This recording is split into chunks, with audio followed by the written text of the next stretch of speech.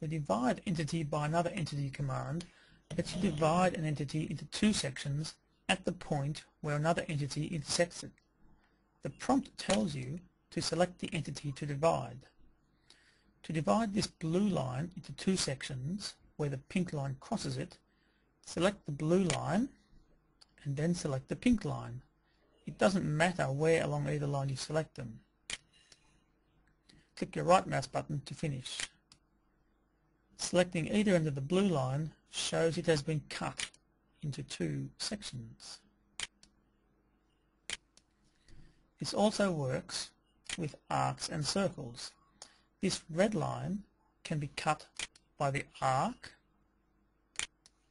and the arc can be divided by the blue line even though they don't actually meet.